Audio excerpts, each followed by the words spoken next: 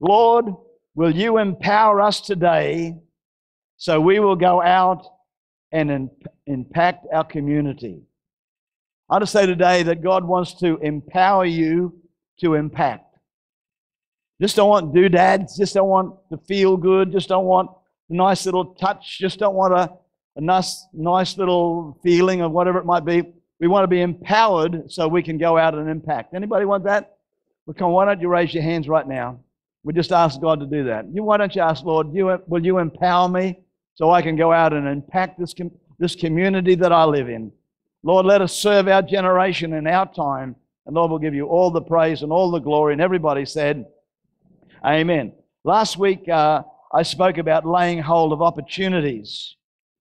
And I want to ask you a question today. What do you see? Do you see crisis or do you see opportunity? How do you see things? King Saul and all the men of Israel ran from the opportunity because they saw the size of the giant. And in their mind and in their imagination, the whole scenario was so out of their league and so big, too big for them, that they forgot even to inquire of God. But all they could see was the size of the enemy. Opportunity of a lifetime has to be seized. It's something that we've got to grab hold of. David seized the opportunity. When he was there and he heard the Goliath crying out and screaming and threatening and everything else that was going on, but he seized the opportunity. Came on the scene with bread and cheese and some figs, but he went home carrying the giant's head, riches, no taxes, and the king's daughter. See, opportunity of a lifetime must be seized in the lifetime of the opportunity. I really want us to get this into our thinking. David's brothers and people around you will always try to bring you down to their level. If you've got an expectancy and if you've got an excitement and if you've got an enthusiasm and you something about what God is saying to you and you just want God, people around you will try to pull you down to their level. And what David's brothers wanted David was to see what they could see. And what they could see was a giant too big to win, too big to conquer.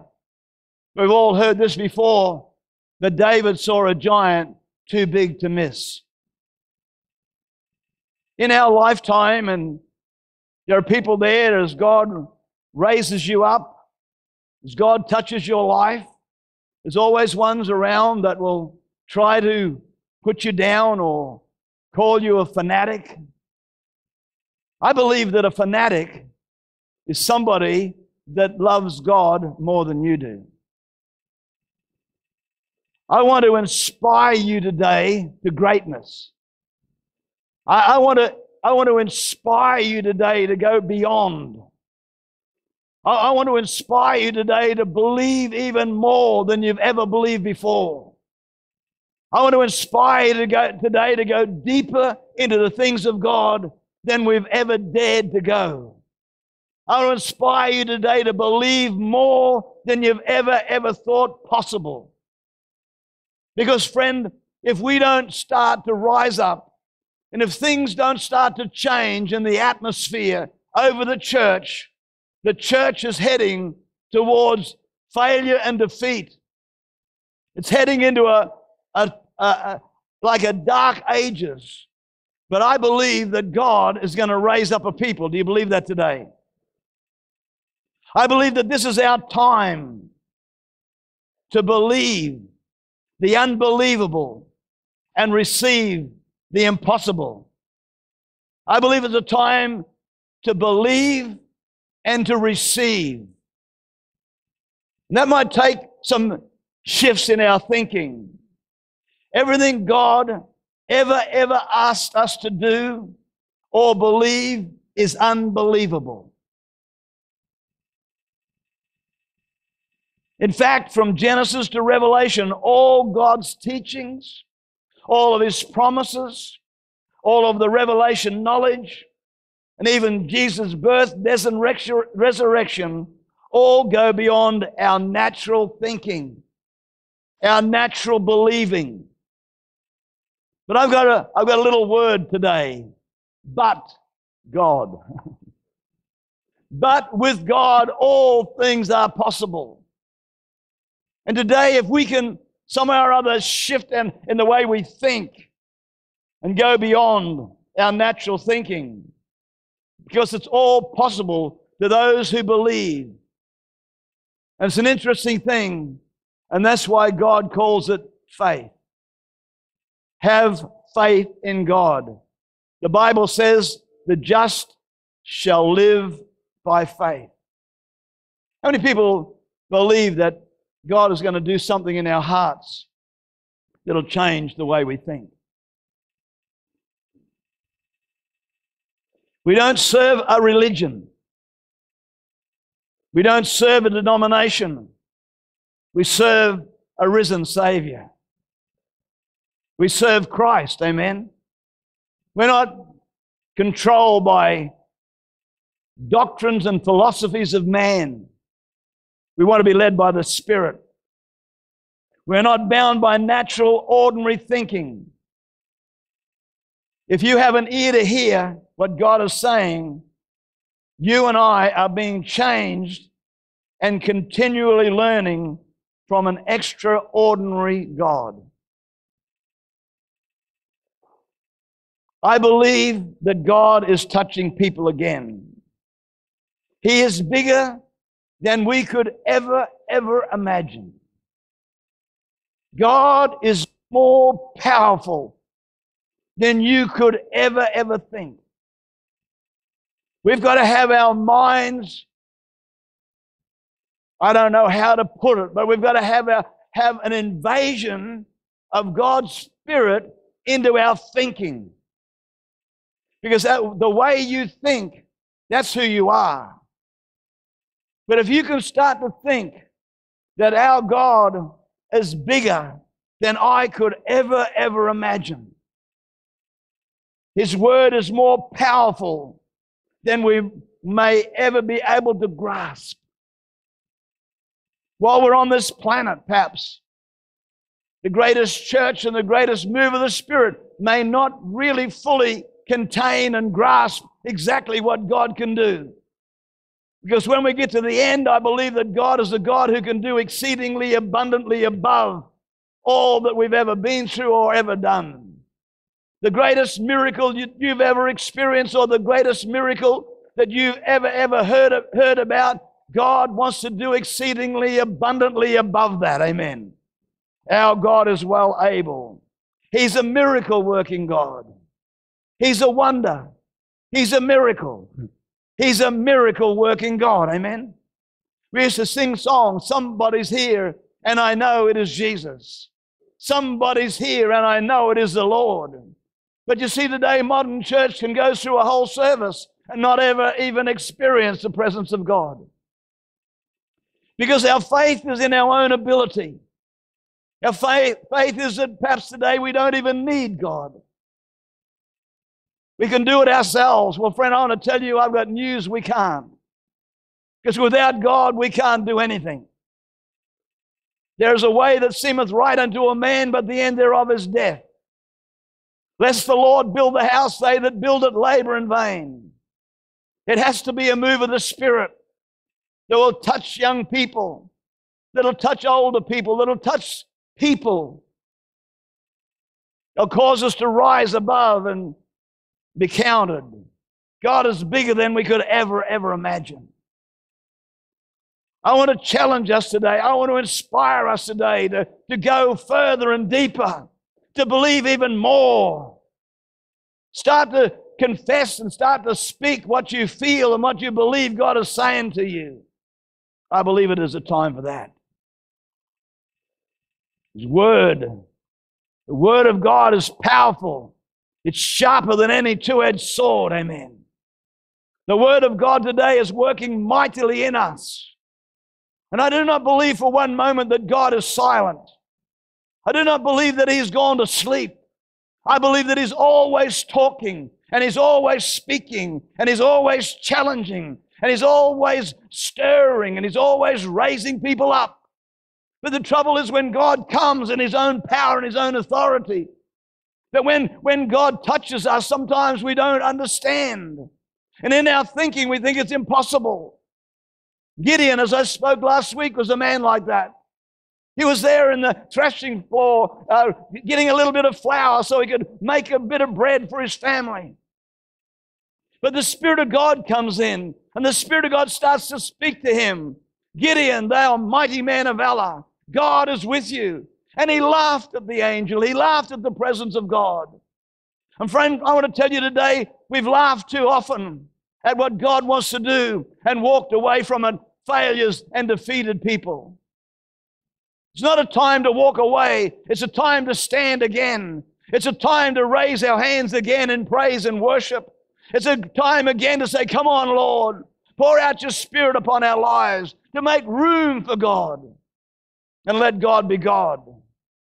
And Gideon, as he was there and as he was talking with the angel, obviously God started to speak to him. God started to move. And there's one thing there that amazed me. As Gideon raised up an army of 32,000 people, they were going to go out against an army of over 120,000. May have even been more. And then God says, no. He said, I understand something about man. Your army is too big, because if you defeat them with this army, you will think you did it yourself. And friend, we've got to get ourselves out of this equation. And then we've got to get a hold of God, and then we've got to put ourselves back into the equation. Because God wants to use you, and He wants to use me. But if I keep Him out of the equation, it won't happen. But if I get in on His side and get under the spout where the glory comes out, then God can use us in a mighty way. We find that this army of 32, can you imagine? The first thing He said to him is, tell the people that are there, all this army, if they're fearful, go home. Can you imagine? 20,000 people went home. Left him with 10,000 people. And God said, there's still too many. We know that it whittled it down to 300 people. Because you see, God is well able to do exceedingly abundantly above all that you and I could ever imagine or think. God can save with many or with few. All He needs is people that will trust and obey. Well, there's no other way. I'm talking to you this morning because I want to inspire you to go deeper and further into the things of God. I want to inspire you today to believe for the impossible. I want to inspire you today to rise up and be counted, be part of this great army of God. Because God, I believe, is moving and touching people. He is bigger than you could ever imagine. His word is more powerful than we may ever be able to grasp. He's an impossible working God. I believe that this is a time for us all to break through into God's power, God's great power. Numbers 23, verse 19, it says this, God is not a man that He should lie, neither the Son of Man that He should repent. Has He said, and shall He not do it? Or has He spoken, and shall He not make it good? If the Word of God says you can have it, it's yours. If God says it's done, it's done. If God says, by my stripes you are healed, it's done. It's our believing. It's our understanding. And perhaps in our thinking, our God is not who He really is. Our God is not the God that can do all these things. And until we build that up in our thinking and understand that God is awesome, He's all-sufficient, He's everything, He's a miracle-working God, then things will start to change. Things will start to change around our lives. The Word says you can have it, it's yours. God's Word says you can be healed, that's what it means. It also says this, It says that you can love and forgive your enemies. And I believe that that's something that many of us have got to start to do, is learn how to forgive. Because we carry stuff around in our lives that stop God from getting in. Jesus, in Mark 10, verse 27, Jesus said, with men it is impossible, but not with God. For with God all things are possible. Would you turn to somebody today and say, all things are possible? Friend, I want to say, I believe that there's a fresh, if I can put it like this, perhaps it's not so much, there's a fresh anointing on prayer. Prayer, in many aspects, has become a religious manifestation of words with no life. I don't know if that made sense, because I was only thinking of it as I was saying it. It's not making much sense to me.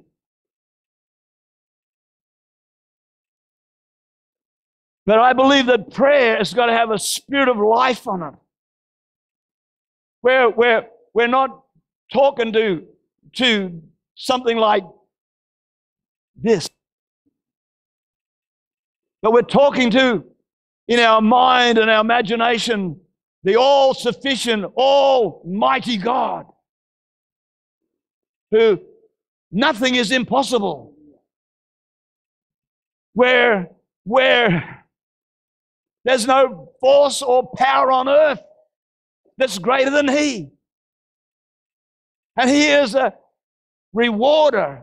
We must believe that God is, and that He is a rewarder of those who diligently seek Him.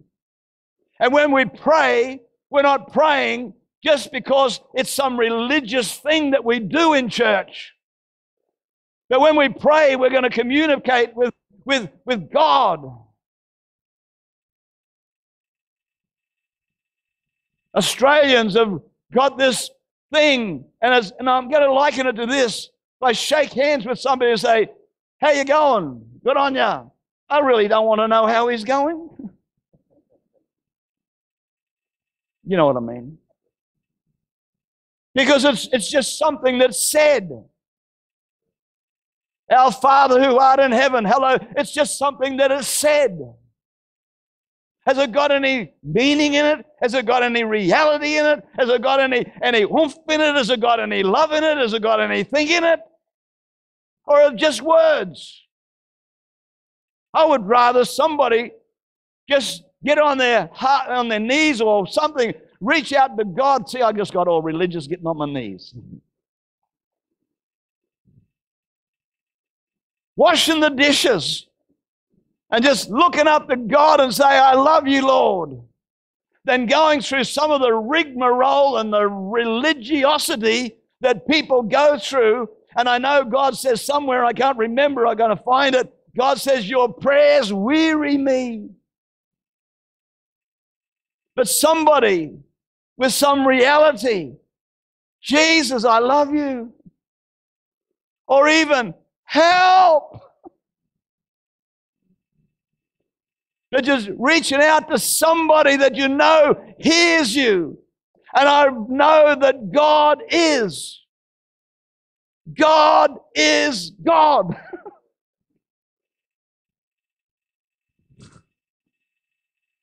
God is God.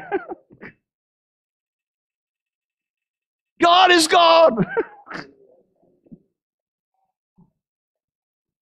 God is God. Amen. He's all powerful. He's all sufficient. He's everything. He made the worlds out of nothing. I got to blow my mind. I look up into the heavens and I say, where does that end? There is no end. Oh, glory. How can there be no end? But it's, you know why there's no end? Because He said there's no end. You can go out to space. People are looking, when they get out there, one of the Russians come back and they said, did you see God out there?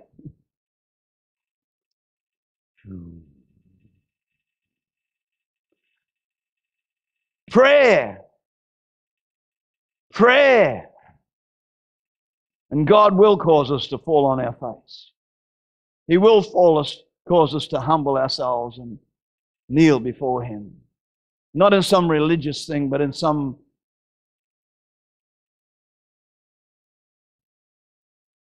in adoration,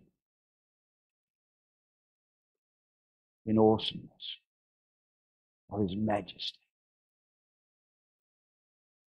I believe that God's been preparing the church, you, for what is about to happen.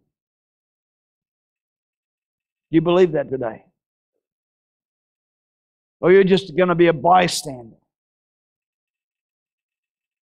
I believe God is preparing us to take our place on planet Earth.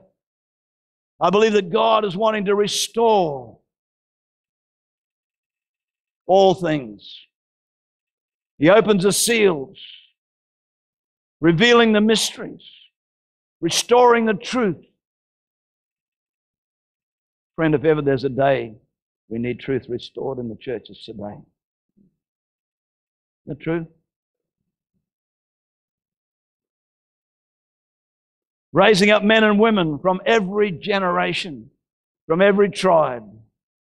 In the old days, Joe spoke about it the other week, about all the restoration that took place through the great patriarchs and the different ones, and as God gave them revelation, the Finneys, the Wesleys, the John G. Lakes, the Kuhlmans, the Wigglesworths, the Boswells. But I want to tell you, there was a man that came to Australia, and he brought truth with him. His name was Trevor Chandler. And Trevor brought something back into the church that had been missing for so long. It was called joy. It was called dancing. Spirit of joy came on people. People danced in the presence of God. People got carried away in the anointing and the power of God. Pray for people and the anointing would hit them. They'd hit the deck.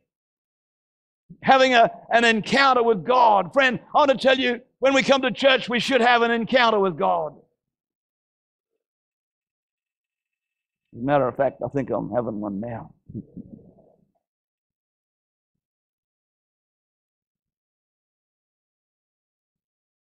But you know what? The religious leaders of the town all rose up against him. Religious leaders in Australia. And Rodney Howard-Browne came with joy again. The religious people rose up against him. He was talking about a wonderful river. He was talking about the river of God. And I heard religious people say it's nothing but a swamp. People who didn't understand, people who had their own thinking.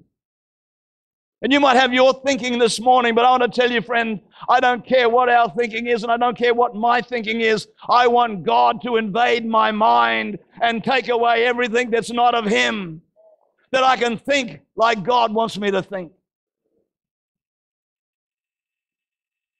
And for some people, you know, it's not a pride thing, but we've got to start thinking big. Start thinking big.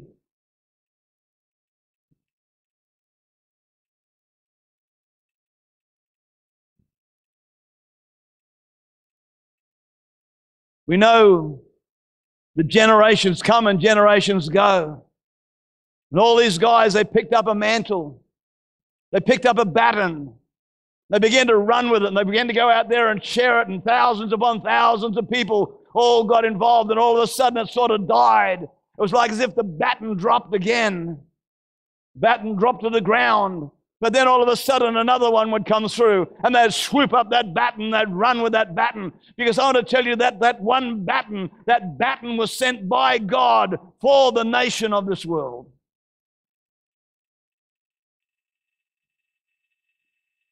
And I want to tell you, friends, people are going to pick up the baton. And I believe it's time for you and I to pick up the baton again. And that baton will be carried by men and women until Jesus comes back, until we cross that finish line. And I don't know whether Jesus is coming back in my lifetime, to be totally honest with you. I don't care.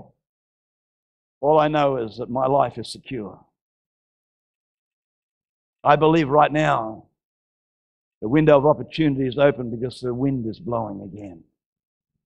Just like the day of Pentecost. You see, if God can get it to you, if God can open our minds, if God can open us up to see into the realm of the Spirit, like Gehazi, as he saw around about the man of God, horses and chariots of fire. And all of a sudden, his small-mindedness of failure and defeat, all of a sudden, his small-mindedness was split. Instead of saying, we're finished, now he was saying, there's more for us than be against us. That's what I'm talking about today. That's what I'm wanting to inspire you to do today. To say, God, will you invade my thinking? Will you invade my small-mindedness? That I can. And God says you can have the mind of Christ. How many people want the mind of Christ? God can get it to us. He will get it through us. When you get it into you and you start working with it, I want to encourage you and your family to stretch beyond the boundaries of natural everyday thinking. Too often when we hear of a situation, we say, well, that's it, it's finished. Well, that is a Gehazi thought. But if you want a resurrected thought, start saying, nothing is too difficult for my God, and dare to believe Jesus, amen. I believe that Australia will turn to Christ. I want to encourage you and your family to stretch beyond the natural boundaries, the boundaries of natural everyday thinking, and break free from religious mindsets.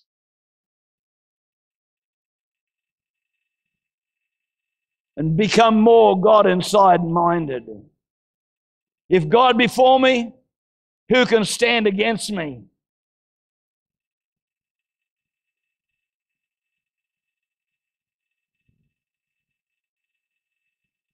Be God-minded more than ever before. Believe the unbelievable and receive the impossible. Last Tuesday night at our prayer meeting, Ken had a word. And that word has resonated through my mind, and it's been going through me like the sound I don't understand.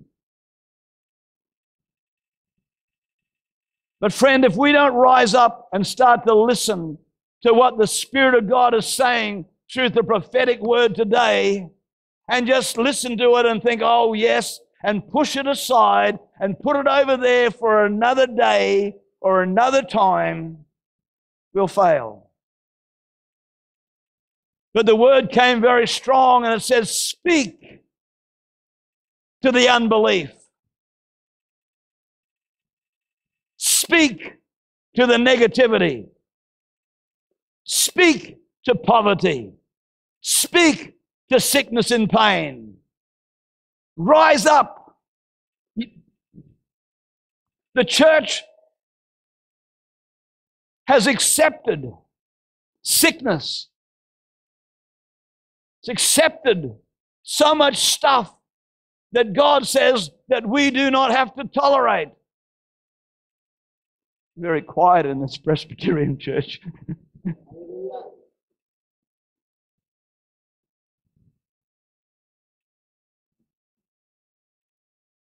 We stand up in the name of the Lord of hosts. Young David came against that Goliath, and he said, you might come to me with a javelin and with a spear and with this and with that, but I want to tell you, you might be just looking at me as some old fella or some ruddy young boy, But I want to tell you, it's got nothing to do with how young or how old or how miserable or how anything. It's what I believe. And I come against you in the name of the Lord of hosts. And friend, until we begin to rise up, until we start to speak to those situations, and you start saying to sickness and poverty and negativity and failure and defeat and goodness knows what else, I come against you in the name of the Lord of hosts, and I command you. And tell the thing like David did, you're coming down. I've got another 5 minutes. Think about this. God has been working in and on your life from the time you first set foot on this earth. I was asking God this morning as I sat in my office and I wrote this down. That's why I'm reading it like I am. Think about this. God has been working in and on your life from the time you first set foot on this earth, even before you got saved. And He was working on your life for such a time as this.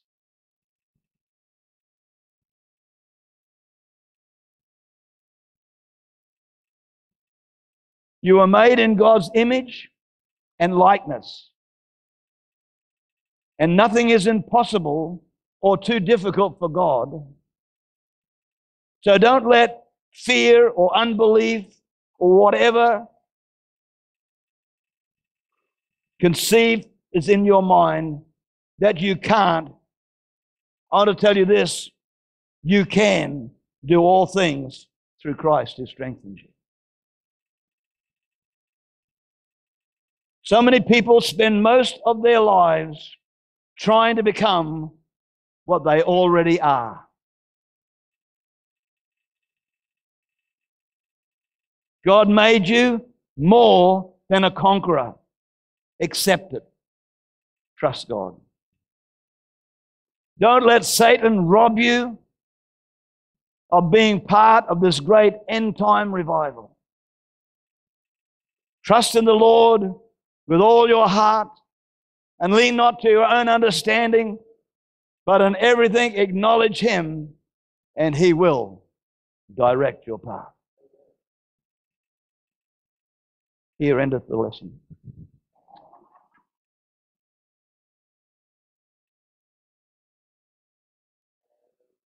I put this in front of my Bible. Lord, will you empower us today so that we will go out and impact our community? I have a photograph of the day we opened up Wombai COC. 30 deacons, 2 tables of communion wine. Think big. I keep this before me. I keep it before me. It's there.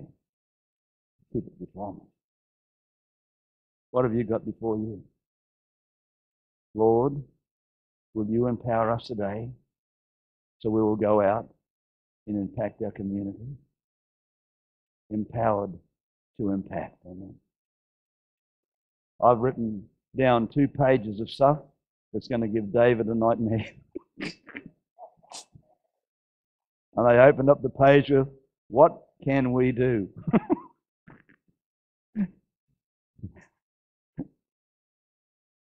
I'll share it with you later. But you don't read this before you go to bed.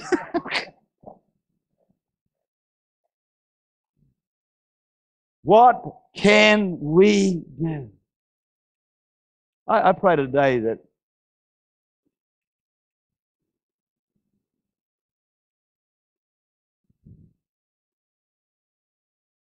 somehow or other the Holy Ghost can inspire you.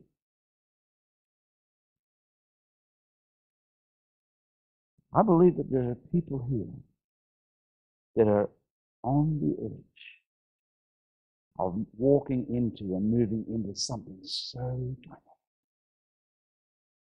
And you sense it in your spirit. Just bow your heads with me. You sense. How do I put this? There's something that's beginning to stir. Something that's beginning to stir. Friend, don't let that opportunity just fade away as a vapor. Don't let it just slip away. Seize it. Grab hold of it. Do something that will start to activate it. We in this church love to pray with people, because the Bible says one shall put to flight 1,000, two shall put to flight 10,000. But I also believe in the prayer of agreement. And not just to put devils to flight, but also to accelerate something that's in your life, something that God wants to burst forth. Oh, dear Jesus. I see people like buds that God just wants to burst you open, and that your fragrance would be smelt and your beauty would be seen. And oh my God. If you're one of those, and you're going to say, God, would you activate, motivate, help me? I want to seize this opportunity right now. I don't want to walk out of this place just saying it'll happen some other time. No, I want to seize it right now, right at this moment, right now while you're talking to me. And if that's you today, as we all stand to our feet, I want you just to quickly come out the front here. And we're just going to pray. We're going to believe God with you today. Going to believe for the anointing to touch your life. It's the anointing. It's the anointing. It's the anointing. It's the anointing. It's the anointing. It's the anointing. I was watching the football there the other day, and there was Collingwood player was there, spectator was there, and I think one of the other guys, I can't remember their name. Who was it? Collingwood and who? Eagles. And this lady, she bowed her head and she started to pray. I thought, my God, I wish I could get people praying like that in church.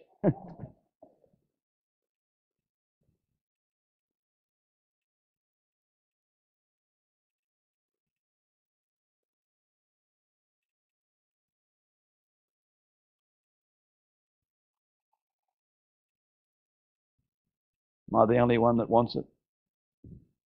Am I the only one? Come on, just slip out of your seat. Don't be shy. I want to be part of this, what God you're doing in this time. Slip out of your seat. Oops. Let's pray. I want to believe God. You don't have to have the emotions of the song to get you out. Just let the Spirit of God bring you out. Let the anointing of God bring you out. Let the presence of God bring you forth. Friend, too long we've just sat around playing tiddlywinks in church. It's time to declare war. War. War. Time to declare war. War. Good. What are you going to sing? You know what I'd like you to sing? I'm no longer a slave to fear. I'm no longer, they was looking for it. He knows, they know. Friend, don't be a slave to fear. Don't be a slave to things. Let the Spirit of God get around your life. How many people are not game to let the Spirit of God get around your life? He might mess up your life. He might take you in a different direction.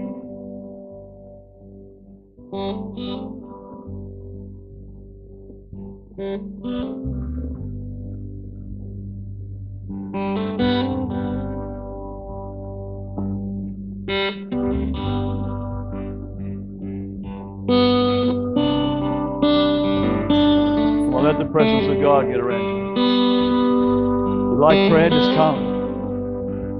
I believe with you today. Hallelujah.